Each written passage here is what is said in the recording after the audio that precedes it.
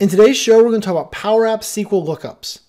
So one of the things that comes up a lot with people is I keep pushing everyone to use SQL, especially Azure SQL Database as a service for their apps, is they're like, all right, now I'm over here, how do I do some of these things?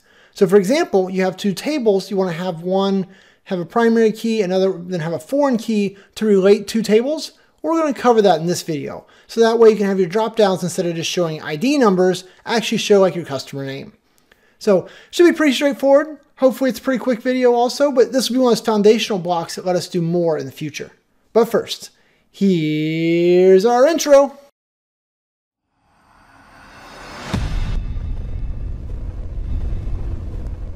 Hi, my name is Shane Young with PowerApps 911, those guys. In today's show, we're going to look at PowerApps and SQL. So one of the things that I talk to my customers about a lot is that, some of these other data sources that we're getting started with, like SharePoint and Excel, they're great for getting started and they're great for small solutions. But if you're going to build something that's going to scale over time, really what you probably want to do is get in a more robust solution. And so that's either Azure SQL Database as a Service or CDS, the Common Data Service. I haven't done any videos on CDS yet, but I should have that on my list. I should do that soon. So today, though, I want to focus on Azure SQL Database as a Service. And what I want to do here is I want to talk about relating tables. So if you've got one table, in our example, we're going to have a customers table, and then we're also going to have a projects table. And we want to be able to relate those two, so we're storing the information or the keys between the two instead of kind of duplicating any information. So that's what we're going to cover here. And this will become one of those foundational blocks to get us moving forward.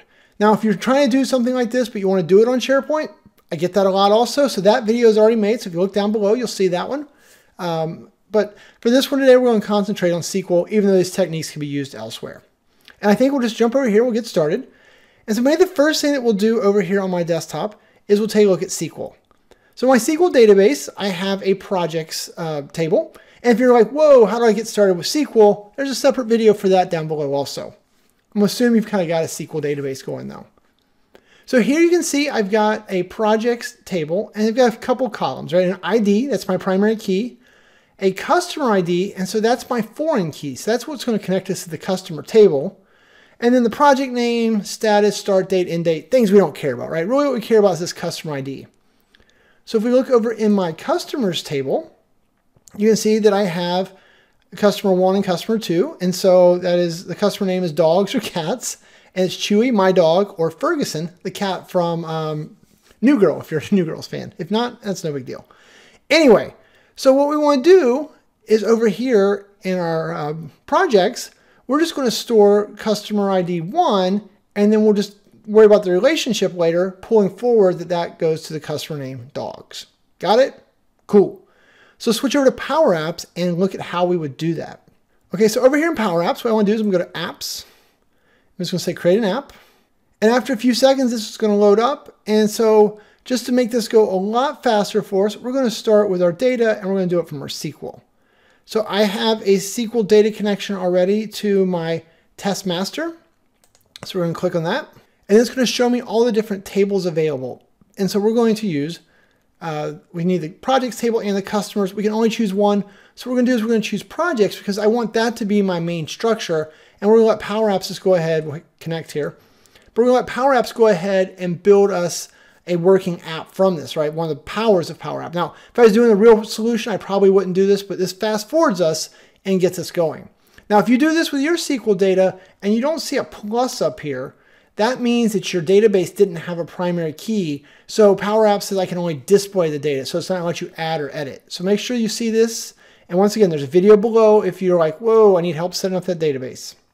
But so here you can see they've made us an app, right? We'll just hit play.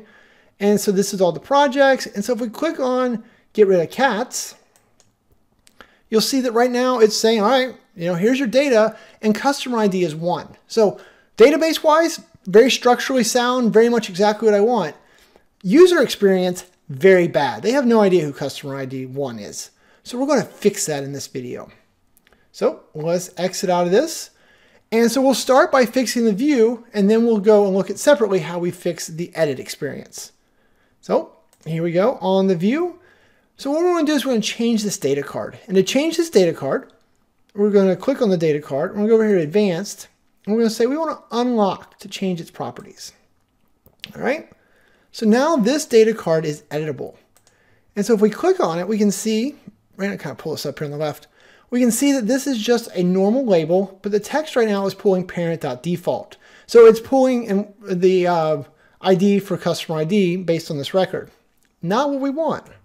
What we want to do, I'm going to say, hey, instead of that, I want you to do a lookup.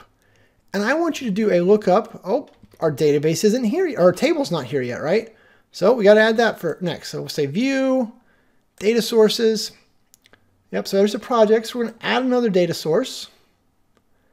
I'm going to scroll down through my list. I'm going to say, all right, I want test master again. And so this time we're going to choose the customers table. And this time I could do a multi-select if I wanted to, because I'm not building the app. So if you need to pull in a bunch of databases or a bunch of tables, I keep messing up my words, a bunch of tables, then this is where you would do it. We just need this one. So we're going to say connect. Okay, so now that it's connected, now we'll go back over here to our label. All right, and so there you go. So there's our lookup. And so we're going to say we want to look up this time. We'll start typing in the word customers. There it is. So we're going to look up from the customers table. And what are we going to look up? Well, we want to find where the ID, right? That's the ID from the customers table equals the customer ID from this particular record we're on. So that's how we're correlating the two. So we'll do a comma. And when we find that, what do we want to return? Well, we don't want to return customer ID. We want to return the customer name, right? We want to pull the name value back from that table. So then we'll close our parentheses. And if I did this correctly, which is always optional, look at that. I'm going to hit play, make it easier to read. So now it shows dogs, right? So before it showed a 1, now it shows dogs, right? And if we switch over to the database view, then what we'll see over here is exactly what we expected, is that customers number 1 is dogs. Boom. Switch back. Okay. So that's working like we would need, right? And if we go, actually let's go back here, we'll say back, and let's click on make dogs take more baths. If we click on that, the customer ID on that is the cats, right? So it's customer ID 2, it looked it up, it found cats. So we've created that relational lookup that we wanted between this data from a view perspective. So now let's go and make it so that when we're editing a project, right? If I go in to get rid of cats and I say edit, it's going to show me the 1 again. And once again, while you and I know 1 means dogs, our end users do not. So we got to fix this one for them too. And this one's a little trickier. So let's X out of that. Okay, so we're going to kind of start at the same spot. We'll pull this up so it's easier to see. We're going to unlock this data card. And so this time though, we're going to have to get rid of this entire thing. So we're going to delete the label, right? Because this should be a choice. So we're going to delete that out. We're going to say, all right, let's do an insert here. Now put your icon, make sure you're back in this customer ID data card. All right, so do an insert, and then we're going to do a control, and we're going to do a drop down. And then I'm going to grab this card because it drives me bonkers. It's not big enough. Make it a little bigger. Click on this guy, kind of drag him down a little bit, you know. And as always, you can sit there and fiddle with the sizes forever. I'm not going to make you suffer through me doing it. But for our drop down now, you can see the items is drop down sample. Well, that's not what we want. So what we might want, probably not, but we're going to start there, is we probably want something like from customers, right? We want customers dot customer name. So we could try and do that for the items, but that's not going to work very well, right? Because that's going to just show us all of the customer names. And when we're editing here, is that what we really want? Well, let's see. So we'll go back here, we'll go customer name. I'm going to hold down the Alt key, right? Use that little trick. And so I get the drop, oh, hold down the Alt key some more. So I get the drop down dogs and cats.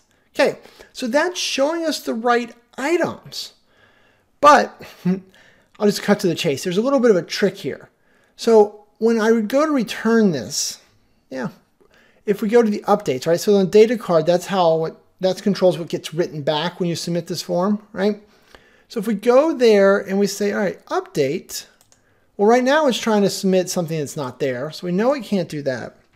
So we're like, all right, well, when they choose that, we want to use drop down 1. Yep, he highlighted green, so that's good. And we want to do his selected. And then when you go to do this, it says, what do you want to put in, the selected value or the customer name? Well, neither, right? We need to write back either the 1 or the 2. So this is where it gets a little trickier for us, right? Because we want to write back the ID. And we know that because if I go back to our database again, ID is the number, right? Okay. So what we have to do is you have to go back to your dropdown. And for the items, it is not going to be this. So get rid of that. We're going to use the show columns function because we need to return more than just one column. So we're going to say, hey, show me the columns from customers. And so what column do you want to display? That's the first one you'll list. So we want to display customer name, right? Dogs or cats. So that'll be first. Got it? Then we're going to do a comma and say we also want to return ID.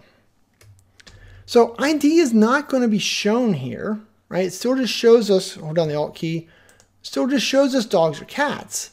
But if we go back over to our data card, update, look at that. It's now happy with ID. So this is how we're going to write back the 1 or the 2.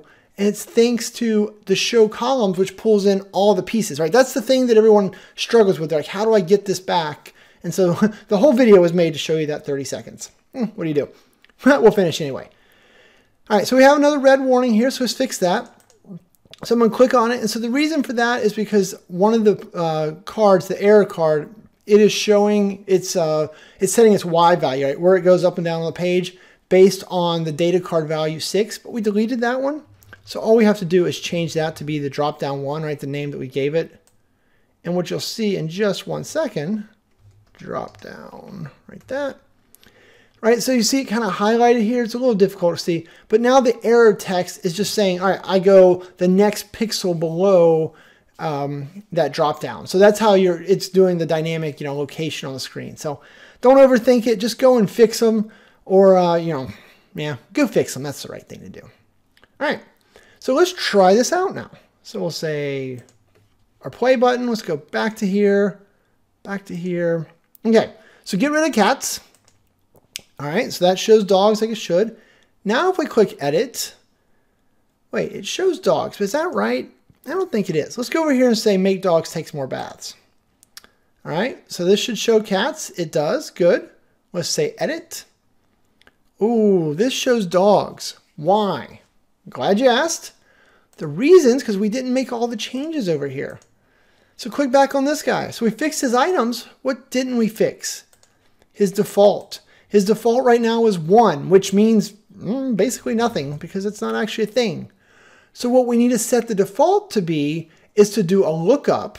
All right, so we're going to say we want to do a lookup from customers. And what's our condition? We want to do it where ID equals customer ID. And then what column do we want to return? We need to return the customer name.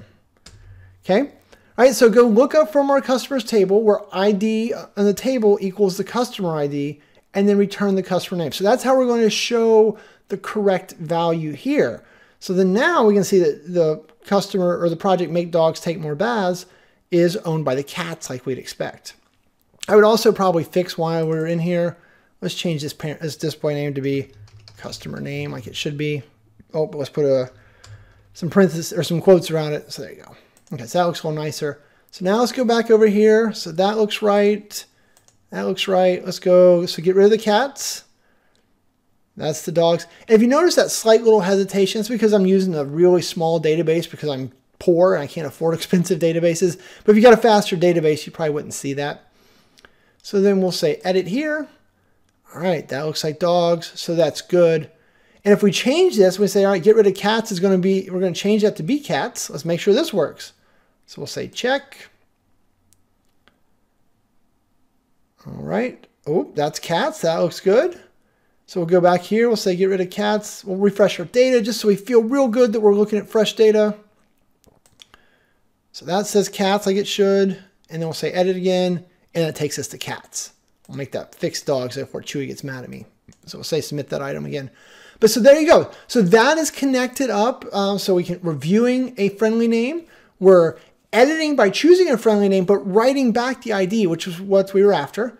The last little piece of this I want to cover for just 1 second is what about if they come in and do a new item? Well, let's just try it out. So if we go back here, right? So from the home, if we hit the plus, so here you can see, right, because this default app, the edit and new is the same form, so it went ahead and did that. Now you will notice that right now mine defaults to dogs. And so what it really is defaulting to, just so we're on the same page, is it's defaulting to the top thing in the list. So the first customer listed is dogs, and that's why it's defaulting to that.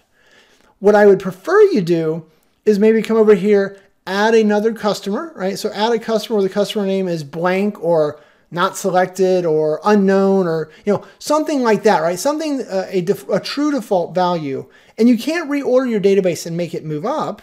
So what I would do is then I would come in here and I'd say, all right, your default is no longer this, but your default would be something like this. It'd be like if, let's see, what's the name of our form? It's edit form 1. So if edit form 1 dot mode equals form mode dot edit, then what? When it equals that, I want to run this. That'll be my default value, right? The thing we just proved that worked. If it's not, then what I would do is I would say lookup. Oh, I don't want to spell lookup. I'd say lookup from customers. And so what's our default value? Well, we don't have a default one, so let's go create one. So ready to be brave, we're going to say edit the top 200 rows. We'll put in one, we'll just call this blank 0, 0, 0, 0, 0, 0, 0, and blank here as well. Or you know what, I think we'll just leave it completely blank like that. I think that should work. I don't know, cross your fingers. I have not tried this. I did not test this portion ahead of time. But so then what we'd say is, all right, well, then I want that where ID. And so we know that that was ID 3, right? I guess I should have checked that. Yep, so that made it ID 3. We'll close this to make sure everything got saved. We'll refresh this guy. Yes. Okay. So ID 3. Look up ID 3, customer name, like so.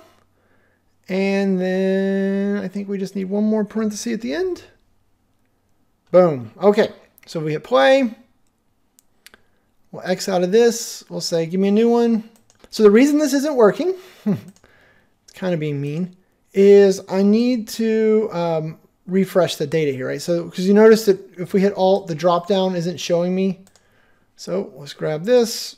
And this is the type of thing that I end up having to do when I'm writing things on the fly. This is not a button I would leave here for all the time. But when you do that, I would say refresh customers like so. We'll say play. We'll click the button. See the little ants marching across the screen. Boom, the refresh happened. And then there's our blank customer name.